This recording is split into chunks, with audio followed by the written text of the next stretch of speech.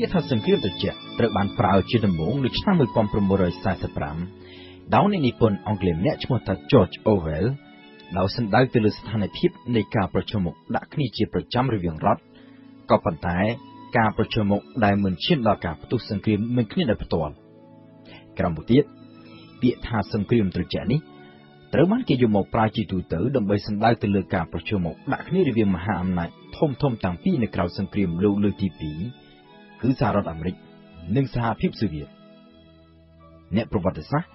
មានការយល់ឃើញផ្សេងៗគ្នាជាមួយដំណើរដើមហេតុដែលបង្កឲ្យមានសង្គ្រាមត្រជាក់ដោយអ្នកខ្លះយល់ថាសង្គ្រាមត្រជាក់នេះបានចាប់ផ្ដើមដុះពន្លកឡើងនៅក្រៅសង្គ្រាមលោកលើកទី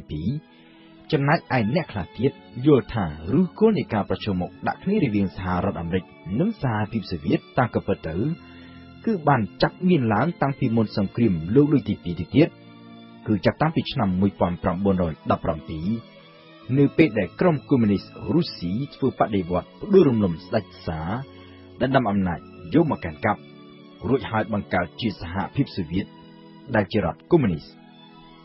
បដិវត្តឆ្នាំ1917ដែលត្រូវបានគេហៅជាទូទៅថាបដិវត្តខែតុលាវាគឺជាចំណុចរបបដ៏សំខាន់មួយនៅក្នុងទំនាក់ទំនងរវាងរុស្ស៊ីនិងមហាអំណាចលោកខាងលិចដែលទាំងពីរនេះធ្លាប់តែជាសម្ព័ន្ធមិត្តនឹងគ្នានៅក្នុងសង្គ្រាមលោកលើកទី1ភ្លាមក្រោយពីបកកុម្មុយនីសឡើងកាន់អំណាចសហភាពសូវៀតបានដកខ្លួនចេញពីសង្គ្រាមលោកលើកទី1ដែលបានទៅចរចាសន្ធិសញ្ញាសន្តិភាពជាមួយនឹងអាល្លឺម៉ង់ហើយទុកឲ្យសម្ព័ន្ធមិត្តលោកខាងលិចច្បាំងតទល់នឹងអាល្លឺម៉ង់តែម្នាក់ឯងដែលជាហេតុធ្វើឲ្យមហាអំណាចលោកខាងលិចជាពិសេសគឺសហរដ្ឋអាមេរិកចាប់ផ្ដើមមានការមិនទុកចិត្តនឹងសហភាពសូវៀតដោយគេគិតថាក្រុមកុម្មុយនីសសូវៀតតាមក៏ពិតទៅគឺជាបពុរបស់អាល្លឺម៉ង់ការមិនទុកចិត្តនេះកើតមានកាន់តែខ្លាំងក្រោយពីគេមើលឃើញថាលេនីនដែលជាមេដឹកនាំក្រុមកុម្មុយនីសសូវៀតហើយដែលពីមុនធ្លាប់តែរស់នៅនិរទេសខ្លួននៅក្នុងប្រទេសស្វីសអាចវិលត្រឡប់ចូលទៅក្នុងប្រទេសរុស្ស៊ីវិញដើម្បីរៀបចំធ្វើបដិវត្តគឺដោយសារតែមានការជួយជ្រោមជ្រែងពីសំណាក់អាល្លឺម៉ង់ម្យ៉ាងវិញទៀតមហាអំណាចលោកខាងលិចនិងសហភាពសូវៀតមានចំណុចខ្វែងគ្នាដ៏ធំមួយគឺមនោគមវិជ្ជានយោបាយមហាអំណាចលោកខាងលិចប្រកាន់យកនូវរបបដឹកនាំតាមបែបប្រជាធិបតេយ្យនិងនយោបាយសេដ្ឋកិច្ចទីផ្សារសេរីដែលជារបបដឹកនាំមួយផ្ទុយគ្នាទាំងស្រុងពីសហភាពសូវៀតដែលប្រកាន់យកនូវរបបនយោបាយនិងសេដ្ឋកិច្ចតាមបែបកុម្មុយនីសផ្ដាច់ការ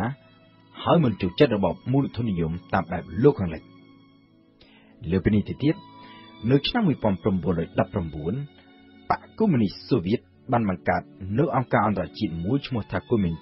ក្នុងគោលដៅផ្សព្វផ្សាយលទ្ធិកុម្មុយនីសនៅទូទាំងពិភពលោកដើម្បីប្រជែងជាមួយនឹងលទ្ធិមូលធននិយមលោកខាងលិចអស់ទាំងនេះហើយគឺជាពន្លកនៃការប្រជុំមុខដាក់គ្នារវាងសហភាពសូវៀតនិងមហាអំណាចលោកខាងលិចជាពិសេសសហរដ្ឋអាមេរិកនៅក្រៅសង្គ្រាមលោកលើកទី1សហភាពសូវៀតត្រូវបានគេផាត់ចេញពីក្នុងចំណោមប្រទេសអ្នកឈ្នះសង្គ្រាមសូវៀតដែលធ្លាប់តែជាសម្ព័ន្ធមិត្តរបស់អង់គ្លេសនិងបារាំងនៅក្នុងសង្គ្រាមលោកលើកទី1នោះមិនត្រូវបានគេអនុញ្ញាតឲ្យមានចំណែកនៅក្នុងការចរចាសន្ធិសញ្ញាក្រុងវ៉ែកសាយដែលបញ្ចប់សង្គ្រាមលោកលើកទី1នោះទេលើពីនេះទៅទៀតសូវៀតមិនត្រូវបានគេអនុញ្ញាតឲ្យចូលជាសមាជិកសង្គមប្រជាជាតិដោយសារតែសូវៀតប្រកាន់យកនូវរបបដឹកនាំបែបកុម្មុយនីសចាប់ពីពេលនោះមកសូវៀតក៏ចាប់ផ្ដើមចិញ្ចឹមចិត្តខឹងនឹងប្រទេសលោកខាងលិចដែលមិនចាត់ទុកខ្លួនថាជាប្រទេសមហាអំណាចមួយនឹងគេ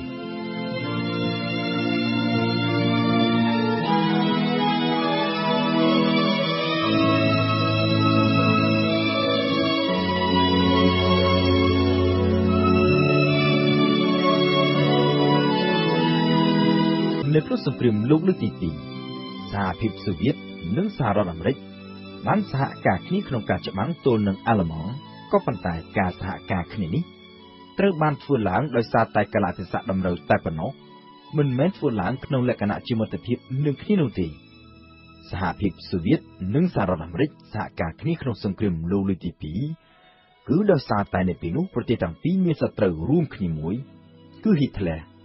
ក៏ប៉ុន្តែធៀបពិតទំនាក់ទំនងរវាងមហាអំណាចទាំងពីរនេះគឺជាទំនាក់ទំនងដែលប្រកបទៅដោយភាព តានតឹងនិងការមិនទុកចិត្តគ្នាភាពតានតឹងនិងការមិនទុកចិត្តគ្នានេះត្រូវបានឆ្លុះបញ្ចាំងឲ្យឃើញតាមរយៈសន្និសីទធំៗចំនួន3ដែលមានដឹកនាំអាមេរិកអង់គ្លេសនិងសហភាពសូវៀតបានបើកធ្វើឡើងនៅក្នុងអំឡុងសង្គ្រាមលោកលើកទី2សន្និសីទលើកទី1ត្រូវបានធ្វើឡើងនៅក្នុងស្ថានទូតសូវៀតប្រចាំទីក្រុងតេហេរ៉ង់ប្រទេសអ៊ីរ៉ង់ពីថ្ងៃទី28ខែវិច្ឆិកាដល់ថ្ងៃទី1ខែធ្នូឆ្នាំ1943ដែលត្រូវបានគេហៅជាទូទៅថាសន្និសីទក្រុងតេហេរ៉ង់នៅក្នុងសន្និសីទនេះលោក Franklin Roosevelt ប្រធានាធិបតីអាមេរិកលោក Winston Churchill នាយករដ្ឋមន្ត្រីអង់គ្លេសនិងលោក Stalin លេខាបកកុម្មុយនីសសូវៀតបានជជែកគ្នាអំពីយុទ្ធសាស្ត្រវាយបកទៅលើ Hitler ដោយកងទ័ពសូវៀតត្រូវវាយលុកពីទិសខាងកើតចំណែកឯកងកម្លាំងសម្ព័ន្ធមិត្តលោកខាងលិចវាយលុកចូលពីទិសខាងលិចជាថ្នូរនឹងកិច្ចសហប្រតិបត្តិការនេះប្រមុខដឹកនាំអាមេរិកនិងអង់គ្លេសបានយល់ព្រមតាមការទាមទាររបស់ Stalin ដែលចង់កាន់កាប់តំបន់អឺរ៉ុបខាងកើតនៅក្រោយពេលដែលទទួលជ័យជំនះលើ Hitler សម្ព័ន្ធមិត្តលោកខាងលិចក៏បានព្រមព្រៀងផងដែរឲ្យសូវៀតកាត់យកដែនដីមួយផ្នែកខាងកើតរបស់ប្រទេសប៉ូឡូញដោយកាត់យកដីអាល្លឺម៉ង់មួយផ្នែកទៅឲ្យប៉ូឡូញជាជំនួសវិញនៅខែកុម្ភៈឆ្នាំ1945នៅពេលដែលកងកម្លាំងសម្ព័ន្ធមិត្តកំពុងតែមានព្រៀបលើកងទ័ពអាល្លឺម៉ង់នៅសមរភូមិខាងលិចហើយកងទ័ពសូវៀតបានចូលកាន់កាប់តំបន់អឺរ៉ុបខាងកើតបានមួយផ្នែកធំទៅហើយនោះលោក Franklin Roosevelt Winston Churchill និង Stalin បានជួបគ្នាជាលើកទី2នៅក្នុងសន្និសីទក្រុងយ៉ាល់តានៅក្នុងតំបន់គ្រីមេដែលផ្ដោតជាពិសេសទៅលើការគ្រប់គ្រងប្រទេសអាល្លឺម៉ង់នៅក្រៅសង្គ្រាមមេដឹកនាំទាំង3បានព្រមព្រៀងគ្នាពុះចែកប្រទេសអាល្លឺម៉ង់ជា4ចំណែកដើម្បីចែកគ្នាកាន់កាប់គឺអាមេរិកកាន់កាប់មួយចំណែកអង់គ្លេសមួយចំណែកសូវៀតមួយចំណែកហើយចំណែកទី4ត្រូវបានទៅប្រទេសបារាំងទីក្រុងបែរឡាំងដែលជារដ្ឋធានីរបស់អាល្លឺម៉ង់ហើយដែលស្ថិតនៅក្នុងចំណែកដែនដីក្រោមការគ្រប់គ្រងរបស់សហភាពសូវៀតនោះក៏ត្រូវបានគេបែងចែកជា4ចំណែកចែកគ្នាកាន់កាប់ផងដែរការបែងចែកដែនដីគ្នាកាន់កាប់នៅក្រៅសង្គ្រាមត្រូវបានមេដឹកនាំអាមេរិកអង់គ្លេសនិងសូវៀតបន្តធ្វើនៅក្នុងសន្និសីទជាលើកទី3នៅទីក្រុងប៉ុតស្ដាមក្បែររដ្ឋធានីបែរឡាំងពីថ្ងៃទី17ខែកក្កដាដល់ថ្ងៃទី2ខែសីហាឆ្នាំ1945នៅក្រៅពេលដែលសង្គ្រាមលោកលើកទី2ត្រូវបញ្ចប់តំបន់អឺរ៉ុបទាំងមូលត្រូវពុះខណ្ឌចែកជាពីរដាច់ពីគ្នាគឺអឺរ៉ុបខាងកើតស្ថិតនៅក្រោមការកាន់កាប់របស់សូវៀតកុម្មុយនីសនិងអឺរ៉ុបខាងលិចស្ថិតនៅក្រោមឥទ្ធិពលរបស់សហរដ្ឋអាមេរិកអាល្លឺម៉ង់ណាហ្ស៊ីដែលជាសត្រូវរួមត្រូវដួលរលំសហភាពសូវៀតនិងសហរដ្ឋអាមេរិកក៏បង្វែរពីការសហការគ្នាត្រឡប់ទៅជាការប្រកួតប្រជែងគ្នាដើម្បីបង្កើនឥទ្ធិពលរៀងៗខ្លួនដែលបង្កឲ្យមានការប្រណាំងប្រជែងផ្នែកសេពីវុធទាំងគ្រឿងសេពីវុធធម្មតានិងអាវុធនុយក្លេអ៊ែរការប្រណាំងប្រជែងតាំងពីលើផែនដីរហូតដល់ទីអវកាសព្រមទាំងការរកគួនគ្នាបង្កើតឲ្យមានទៅជាសង្គ្រាមស៊ីវិលនៅតាមបណ្ដាប្រទេសជាច្រើននៅទូទាំងពិភពលោក